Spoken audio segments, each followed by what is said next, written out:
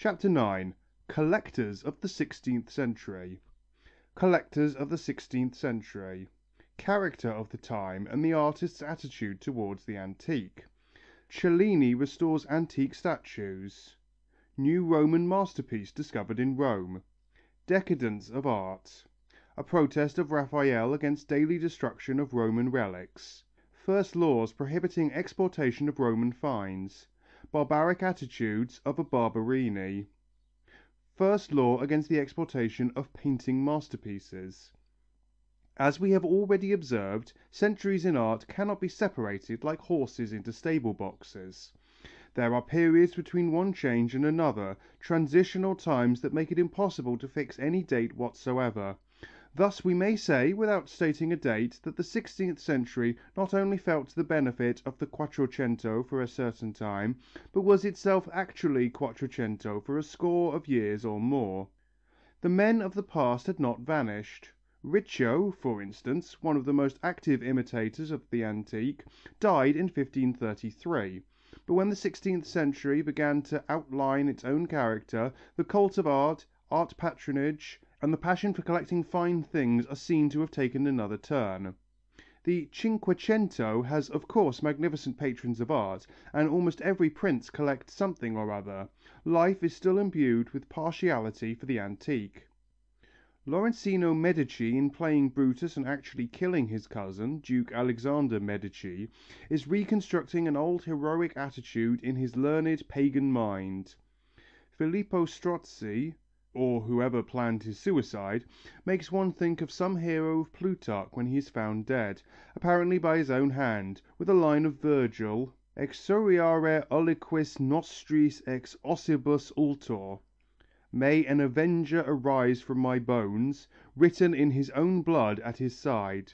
Painting still deals with subjects from Roman history and so does sculpture, but artists have lost all comprehension of them, a fact still more evident with regard to biblical subjects. In support of this statement it is sufficient to quote the painting of Paolo Veronese, now in the Academy at Venice, representing Jesus in the house of Levi, one of the artist's masterpieces, in which Christ is in the company of Venetian gentlemen of the 16th century.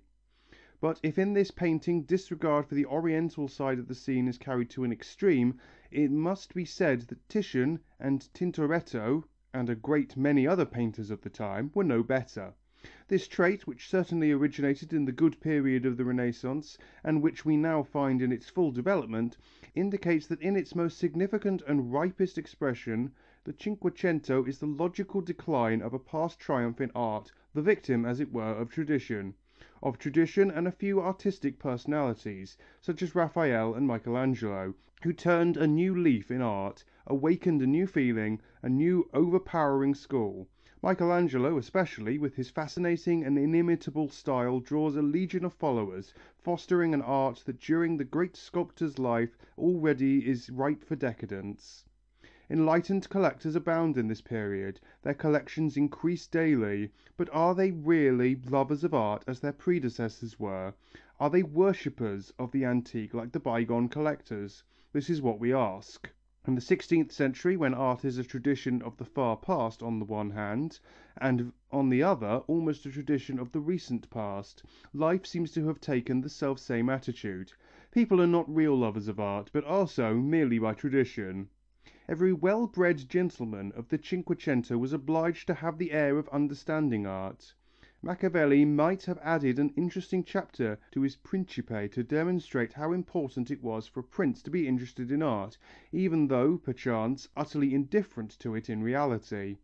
When giving instructions to his cortegiano as to what a gentleman of his time ought to know, Castiglione adds that he must learn to paint, even if this art affords you no pleasure, advises Castiglione. It will give you a better understanding of things and a clearer appreciation of the excellency of ancient and modern statues, vases, monuments, medals, cameos, carvings, and other such objects. In a word, ably or otherwise, with natural disposition or not, it was part of good breeding for a gentleman of the 16th century to be interested in art and play the connoisseur. It is from this that the Cinquecento suffers. The patent prince patron of art, the stock gentleman collector abounds, the genuine lover of art is rare. A prince's house or that of a simple person of good standing was considered incomplete if without a collection of some sort. Yet while the artists of the 16th century had certainly derived no small benefit from their predecessors' passion for the antique, they had become far too individual, far too engrossed in their own art to be susceptible to the art of the past.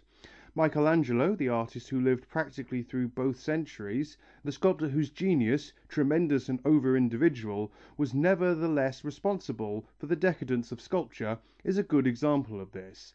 He can, like many other Italian artists, show his versatility and skill by imitating an art other than his own, as he did with the sleeping Cupid that deceived Cardinal San Giorgio. But when the artist is genuine and gives his own artistic temperament full play, craft and virtuosity disappear, reminiscence is impossible. Even when the subject and peculiar quality of the work suggest imitation and turn thought to the antique, Michelangelo remains true to his own grand soul. His Brutus exemplifies the point. It was a Roman subject of classical times, and Michelangelo might easily have been infected by the history of the past and the forms he had admired when interested in the excavation of ancient statues in Rome. Yet his Brutus is more Dantesque in its tragic lines than Roman. Cellini, to illustrate another aspect, is a different case. He can repair antiquities for his patron, Cosimo Medici, fairly well, but he, also, is too highly individual to make an excellent imitation of the antique. He tells us that he consented to repair his illustrious patron's Ganymede because it was a fine Greek work, and, prone as he is to self-praise, he tells how stupendously he can do it. But he does not like such work. He calls it arte de ciabattini, cobbler work. The fact, however, is that he is too much alive to his time, has too strong an expression of his own art to be skilful in imitations. In fact, it happened that he had to try his hand at a portrait of Cosimo I in the guise of a Roman emperor. The portrait of the Grand Duke of Tuscany will never deceive any art simpleton, in spite of its elaborate cuirass fit for Augustus. Cellini is too delightfully cinquecentesque. The same may be said of him as a medallist. Yet in some of Cellini's work, especially his medals, the idea of imitating the Romans must have been in his mind, and no doubt he was convinced of his success.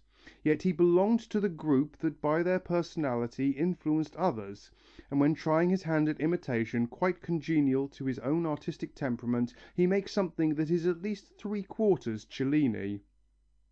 These artists nevertheless admire the art of the past, though with no dangers of infection. Michelangelo is entranced when the Laocoön is discovered in a vineyard near the Thermae of Titus, and goes with his friend Sangallo to see that the precious statue be carefully unearthed. Partly for the sake of gain and partly, maybe, for the love of art, Cellini often goes to the Roman Campagna to see what certain Lombard yokels have uncovered in their daily spading of the soil. Raphael protests in a famous document addressed to Leo X against the continual destruction of Roman relics. His words are worth repeating.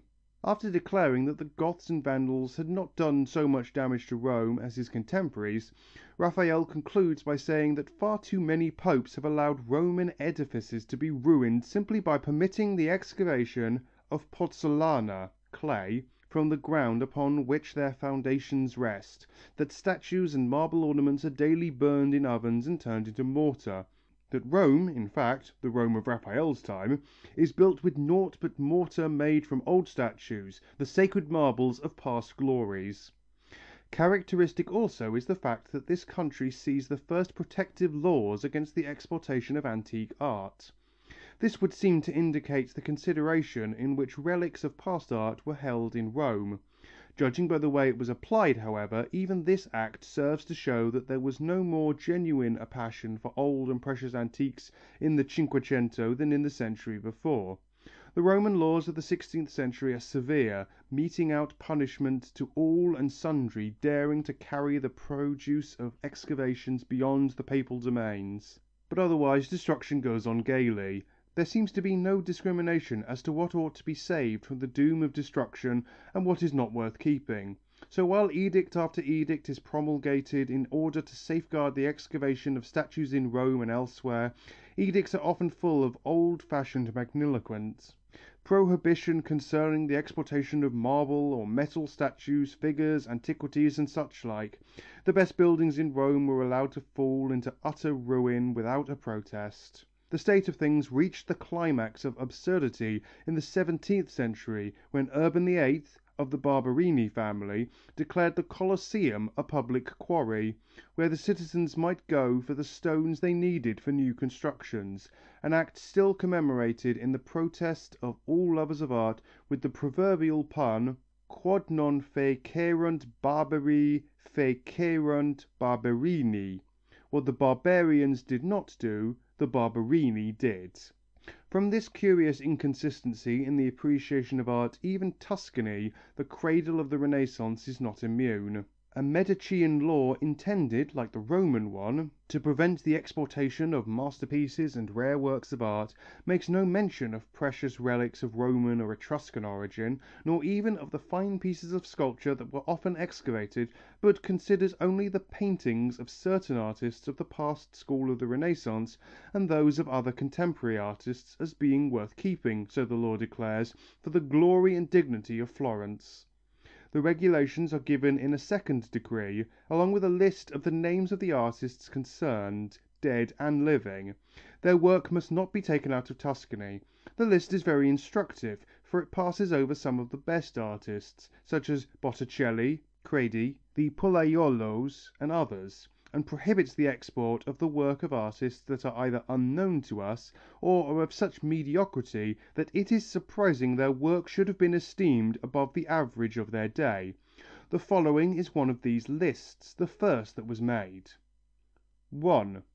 Michelangelo Buonarroti. 2. Raffaello da Urbino. 3.